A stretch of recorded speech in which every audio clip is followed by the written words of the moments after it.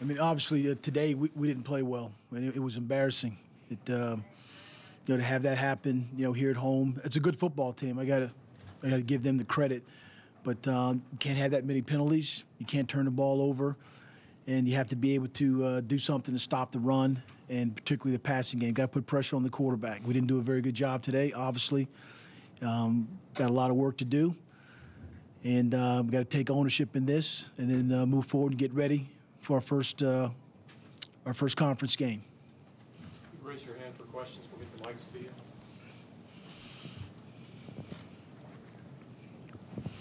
Mike, you guys cut it there to 24 all, or excuse me, 31-24, and they hit you with that 72-yarder.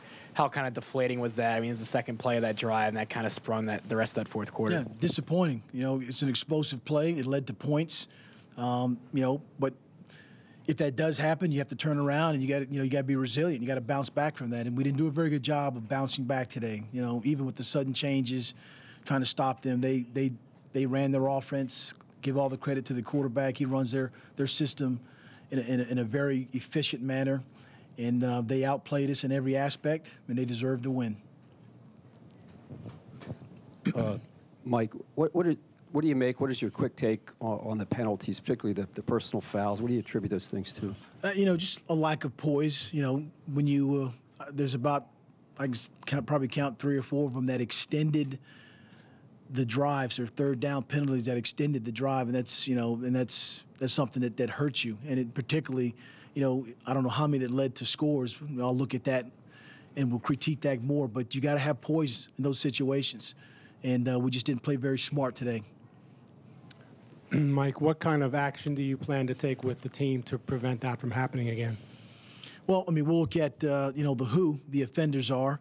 And obviously, it doesn't matter. I mean, if you're offsides, it hurts the team. And so, we'll look at that and address those individuals, but we'll address, again, how detrimental it is to any type of success that you can have, particularly defensively, when you extend those drives. Or, as you saw, 2 penalties on touchdown plays. I mean, those things are egregious, and you can't put up with that. But we got to go back and teach the aspects of, listen, when this happens, you put yourself, your teammates in bad situations, and obviously 2 of them cost us points for sure. Mike, what was Ball State able to do in its passing game to kind of prevent the pressure and sacks that you got last week at Pittsburgh? The quarterback, again, did a good job of getting the ball out, quickly. And the play action, passes and the runs off of that were complimentary. Again, he did a great job of running the offense, the style of offense that they use. To his credit, he took advantage of us, peaking sometimes and not being aware of what's going on, and we paid dearly for it. Could you talk about David's play? Had a couple early seemed to be overthrowing receivers early, and then late things just weren't happening for him. Again, he has to be accountable, responsible for the throws that he makes. We got to be accountable, responsible for the routes that we run. The whole passing game guys have to be in tune to what's going on. And it looked like out there today that, there wasn't, guys weren't in tune as we need to be, for sure, because of the turnovers and the missed opportunities to convert third downs and move the chain. Obviously, you made a lot of changes, new receivers, different look on the line. Do you feel like you got any of those questions answered with that change today? Yeah, we'll see. We'll look at it and grade the film, and there's a lot of things you look at, not just the catches, but the alignments, blocking, all those things. Are they running the right route? So, that evaluation will be made after the coaches have a chance to watch the tape, but. I know Keon Johnson made a couple catches, some athletic catches, so there's a bright spot there. But overall, we didn't play well enough to win, to allow the team to have some success, and we have to, like I said, go back and make sure we're doing everything we can to help this team succeed. Coach, you talked about the 3 turnovers a little bit already, but you still had 459 yards on offense. What does that kind of say about the offense's performance today? Well, moving the ball, is important. It's one of those games that, if you play better defensively, then you might have an opportunity with the chances that you had on offense, even with the 3 turnovers. But you don't want to have turnovers. You want to give your offense, you want to give your defense an opportunity. You want to play and to play hard and limit those sudden change, turnovers that I was talking about. You don't want to have those penalties. Those penalties that negate drives and get you in 3rd and long situations, or as we just talked about, continue first downs for them. 3rd and short, and all of a sudden we jump off sides, or 3rd and short, and we do something, pass interference or personal foul. Those are things that they're dumb penalties. And they're mistakes that cost us today dearly. Mike, to fall this flat in what was a big week after last week, do you second-guess anything you're doing in practice, and do you have any doubt that you should be the coach of this team still? Well, my goal is to make sure that we do what we need to do to help these players be successful, and that's what I'm committed to doing. And I go to work every day with that mindset. The coaches we have here go to work with that mindset. The players come to play. When they don't play as well as we need to, then this is the result of it. But they're not quitting in that locker room in there.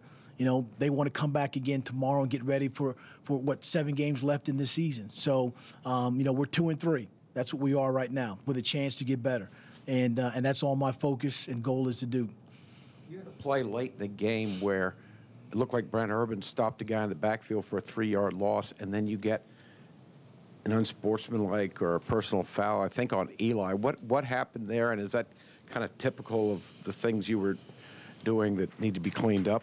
It's another penalty about not being smart that occurred that allowed them to extend the drive. And, I don't know the particulars of that as of yet, but I know that you can't do those things. As I said, it was a dumb penalty that allowed them to extend the drive, and you have to do better.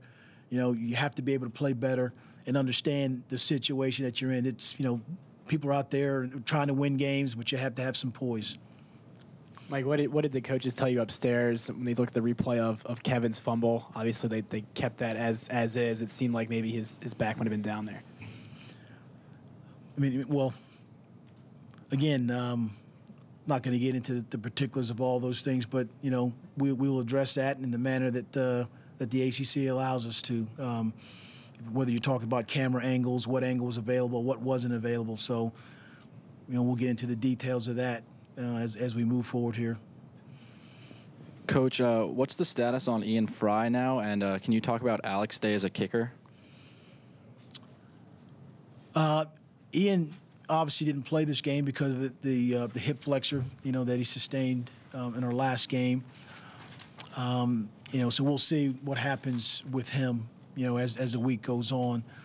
I thought Alex did an excellent job, today handling both duties, the field goals and punting. And, he will continue to keep doing that as long as he's healthy.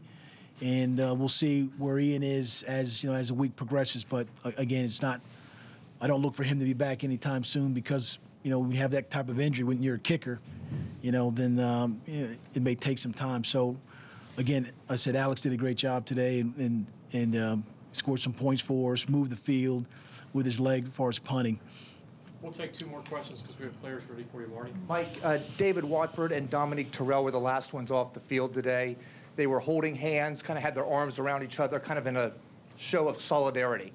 Your thoughts on that, and how do you keep this team together after a loss like that? Well, they're teammates, and I'm quite sure there's a lot of negativity, that's going on, that's around. I mean, the only thing you can do is teammates is rally around each other, not point fingers and point to blame, but take accountability to the fact that it's all of us that have to get it right and get it fixed.